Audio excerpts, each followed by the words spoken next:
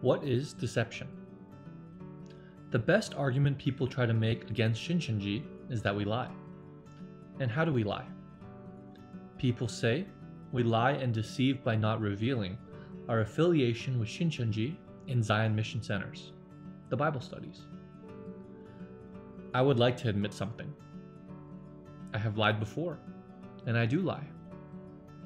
There are times when I'm not hungry, but I say that I am, for the sake of the one who prepared a meal for me.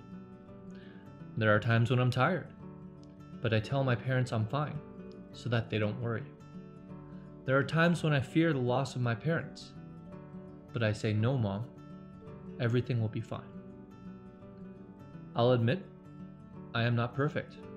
I do lie, but I do strive to be perfect, like my Heavenly Father. There are two situations where people ask about our affiliation with Shincheonji. Situation number one. People do not ask, "Are you Shincheonji?" unless they have heard slanderous claims about us. These claims are made by those who are abusive, antagonistic, and slanderous against Shincheonji. Situation number two.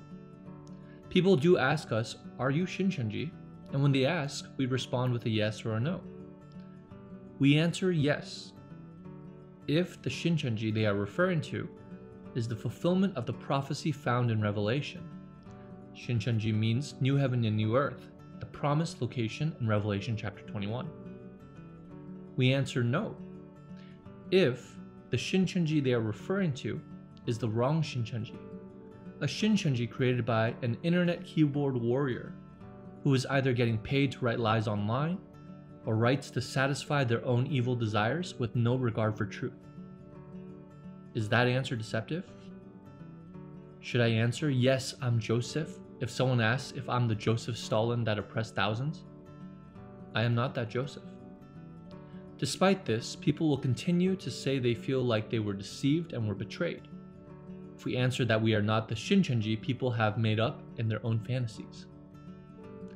I would like to ask you to think about this situation. You need to send an email and sign up for Gmail. Later, you find out Gmail belongs to Google and Google belongs to Alphabet. Alphabet? You've never heard of that company before. You don't know what they do, and you didn't know that Gmail was actually Alphabet. Do you feel deceived and betrayed? Or are you fine, since you were able to send the email, the purpose of signing up for Gmail? Is it the responsibility of Gmail to make sure that you clearly understand its connection to Google and to Alphabet before you signed up? An objection might be, but not knowing about Alphabet doesn't affect my life. That's not true. By signing up for Gmail, you sign your agreement to a contract of terms and conditions.